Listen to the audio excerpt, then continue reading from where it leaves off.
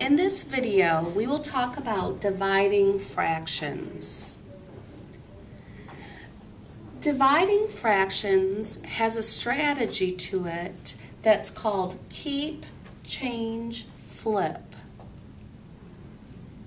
So in this video, I will demonstrate how to apply the strategy to divide fractions. The fraction example we have is 2/3 divided by 3/4. So to apply the keep, change, flip strategy, you keep the 2/3, meaning you just rewrite 2/3 just as it is in the first number sentence. So the K stands for keep. The change part means that you're going to change your division sign to a multiplication sign. So the C stands for change. And you'll change the operation sign from division to multiplication. Flip is also the last word of our KCF strategy. And the F means flip.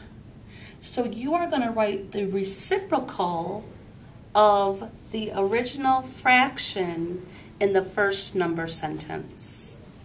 So 3/4 will change to 4/3. Remember, children, the reciprocal Please pardon the interruption. means Today at core time, we need for all band and chorus students to report to the cafeteria, not the gym.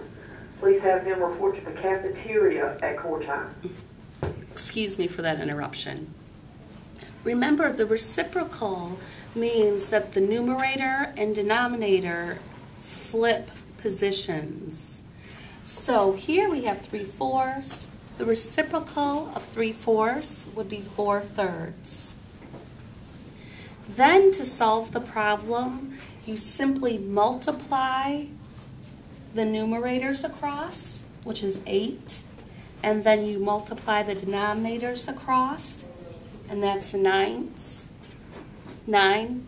So your quotient, your answer to a division problem, is 8/9.